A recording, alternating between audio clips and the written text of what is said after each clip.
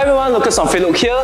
Welcome back to the second part of our InBody series where we will be diving deeper into body fat and weight loss. The InBody machine allows us to measure our client's body fat mass and weight as well. In fact, it's able to go one step further to measure visceral fats, which is the fat surrounding our organs.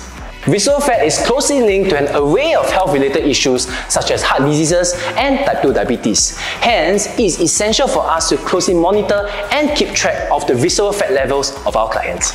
In certain cases, when clients kickstart their fitness journey with us, they have a goal of getting in shape.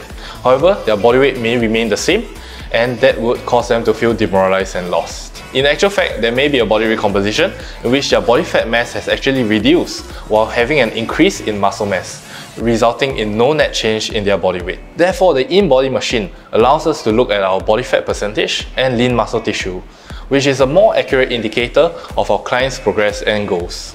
Stay tuned to the next series of our introduction to the InBody machine, where we'll delve into the details about muscle mass and imbalances.